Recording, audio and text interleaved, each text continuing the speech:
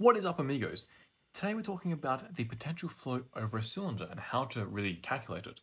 So in past videos with potential flow, we've talked about how to not only make stream functions and potential functions, but also how to add various flow components together to make different objects. Today we're talking about the cylinder and which components of flow to add together to make a cylinder. So let's say I have a uniform flow here. And if you don't know what that is, check out this video here. And we know that the stream function of this equals v infinity r sine theta in the polar coordinates. Now, what about a doublet? We went through the doublet in this video here, and we know that if you have a point here and you have a doublet coming out like this, so on and so forth. Excuse the drawing, but you get the picture. So the doublet's stream function psi equals minus k on 2 pi sine theta on r, and k is the strength of the doublet. So by themselves they look fairly ordinary, but what if we were to put them together? We would then get something that looks like this. We'll have a point in the middle here where the flow comes out. This is the doublet's contribution effectively, and that's the origin, let's say.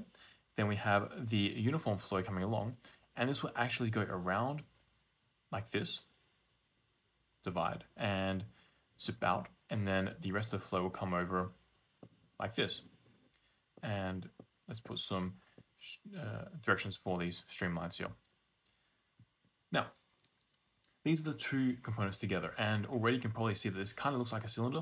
Let's go through the math of it and look at its properties to see if it really is a cylinder or not. So if we were to combine these two stream functions together, the good thing is you can just add them together as we've gone through in other videos. So the psi function for this component here, so both these two components make this resulting flow. The stream function equals this plus this, so v infinity r sine theta minus k on 2 pi sine theta on r, and this equals v infinity r sine theta 1 minus k on 2 pi v infinity r squared, and that is the stream function. Now I'm going to add a new term, and I'm just going to substitute a new term in. It may not make sense at the moment, but just bear with me for a second.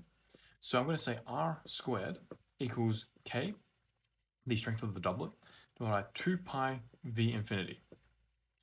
So that goes to r equals k on 2 pi v infinity square rooted. And don't need to worry about it too much at the moment. We'll come back to this once we've done a few more lines of math.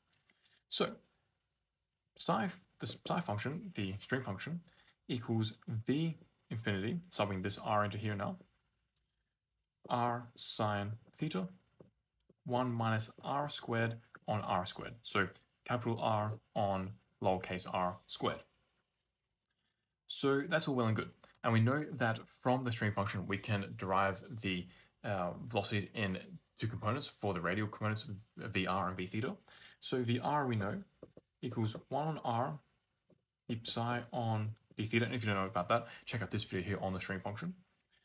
And putting this equation into here, we get 1 on r, v infinity, r cos theta, 1 minus capital R squared divided by lowercase r squared, and this comes out to be 1 minus r capital R squared on lowercase r squared, v infinity cos theta. And for v theta, we know this equals minus d psi on dr, so stream function here again goes to minus 1 plus capital R squared on lowercase r squared, v infinity sine theta. So those are the two velocity components. Now, we also know that we can find the stagnation points if we set Vr and V theta to 0. So if I put Vr 0 and V theta 0, and we have two equations, two unknowns, theta and r, we can find the two coordinates that correspond to anywhere in the flow that the flow has stagnated now. So we find the stagnation points. And if we do that, we find 2 points. We have r theta equals capital R 0. This is 1 point. Let's call this B at the moment. And we have another point, r pi. And we're going to call this A. And if you plug both of these coordinates into both of these equations, you'll both get 0 both times. So where on this flow do these 2 points occur, these stagnation points? So we have the center here, and we know that R is featuring in both of these points, and R is actually the radius of this line here, as we'll get to in a little bit as well. But we know that R is the radius. So anywhere along this line here, these 2 points lie. And we know that the first point B lies at a 0. So that is that point there. This is the 0 angle effectively. And then we have another point here, A. So B is here and A is here at pi, so 180 degrees around. These are the 2 stagnation points which actually occur for cylinders as well. So that's really nice. And in fact, what we actually get is a streamline that's forming between these two. And we can actually go further and find out what this streamline is. So we know that streamlines, if we come back to the stream function, is any time when a stream function equals a constant. So for this line here, if let's say psi equals 2, this line, psi always equals 2. So anywhere along this line, these variables may change. So you may get different r's, thetas, and even, I guess, r's and thetas. And I was going to say v infinity, but they don't change, but r's and thetas, they will change along here, but psi will always equal 2. For this line, it might be -3, whatever. We don't really know. We can calculate that, but at the moment, we want to find the line that goes through A and the line that goes through B, the streamline. To do that, we need to sub in what the coordinates of A is to begin with into this equation and find out what psi will equal. And then we can find the streamline anywhere along here that goes through A and connects it. So if we were to put in R into this equation, okay, that's fine. We have capital R here, capital R here. If we put in pi now, sine pi goes to 0. So immediately this equation results in 0. So psi equals 0. That is the streamline that goes through A. Now what about B? Point B. What streamline goes through this point? What is the stream function equal to? So again, we put in R, capital R, no big deal. 0 sine theta, sine 0 equals 0 again. So psi equals 0 to 4B. So the stream function for A and stream function for B both equal 0. That means that this is the exact same streamline that's going through A and B. It's connecting the two. And what happens is we get the streamline going around here, it hits the stagnation point, divides into 2, and then meets up at B, the second stagnation point, and goes downstream. This is a very important finding, and this is the crux really of this cylinder flow. The reason is because, as we looked at for the last video, the flow inside this streamline is pretty much segregated from the flow outside because, okay, the strengths and the velocities do affect how big this cylinder is, how big this radius is. But once we have determined that, anything that happens inside this point, inside this streamline, this dividing streamline, doesn't affect the flow outside and vice versa. So this dividing streamline is really effectively the surface of the cylinder. We can treat it like that because anything that happens inside is really effectively like a solid. It doesn't make a difference. So we can say that this surface now, which is determined by this streamline, this dividing streamline, is actually a solid. And the streamline is given when psi equals 0. So that is how we find the flow over a cylinder and the velocity around the cylinder at any of these points and the streamlines. But there's one more really important thing and one really powerful thing we can do, and that's find the pressure coefficient anywhere along this cylinder surface. This is actually really cool because to find CPs, you usually need to do CFD and experiments, but from a very quick mathematical approach with velocity potentials and potential flow, you can find what the CPs are around this entire cylinder. So to do that, let's talk about what happens on this surface of the cylinder. So we can find the pressure coefficients on this cylinder surface. So we know that VR equals this and V theta equals this. So on the surface, what does VR equal?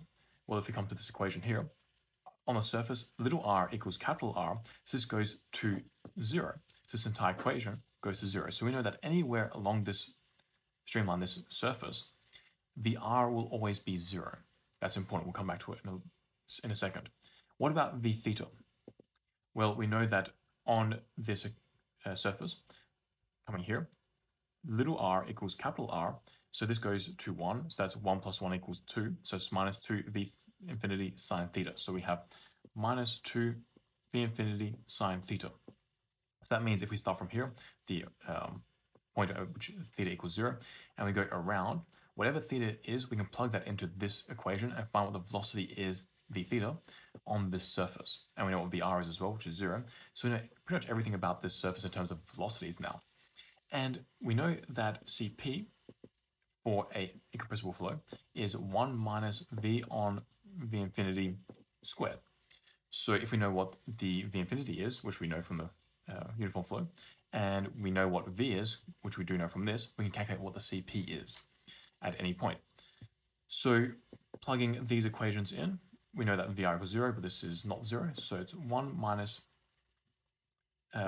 2 v infinity sine theta on v infinity squared. And this equals, these cancel out, 1 minus 4 sine squared theta. So now we have a very powerful equation again, where all we need to know is what theta is, and we can calculate what Cp is at any point along this cylinder's surface. That's really cool. Let's go through two more findings that are important. So the first one is, what is the maximum Cp that we can get on this cylinder surface? That's often very important because it will tell us either how much drag we might be producing or how much lift we might be producing, or just generally how much force is on the cylinder at this point. So plugging in theta and going around, we'll see that maximum Cp occurs when sine theta equals 0. That's because we have a negative here, so we want to minimize this negative term subtracting from this one. So whenever theta equals 0 or pi, sine theta equals 0, and that results in a Cp max of 1. So the maximum pressure coefficient we have is at 1. And this occurs at B and at A, because this is 0 and this is pi for theta. So that's pretty cool. We kind of know that from general theory from elsewhere, that maximum pressures are usually about 1 for stagnation points. But what at the minimum? And where does it occur? So if we go along here and we plug in all the values for theta, we find that we want to maximize this negative term that's subtracting from the 1.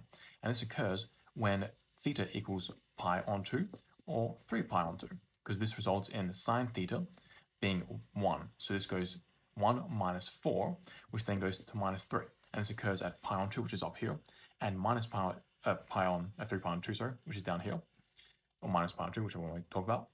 And this results in the minimum pressure coefficient being minus 3, which is very low. So what happens is the flow comes along here, hits the stagnation point, Cp viscous to Cp max, comes around, accelerates like crazy. The pressure coefficient drops to minus 3 before recovering here and zipping off. And the pressure coefficient here is plus 1. So with this, we've pretty much described everything that happens around a cylinder in terms of the velocity and now the pressure coefficient along the cylinder.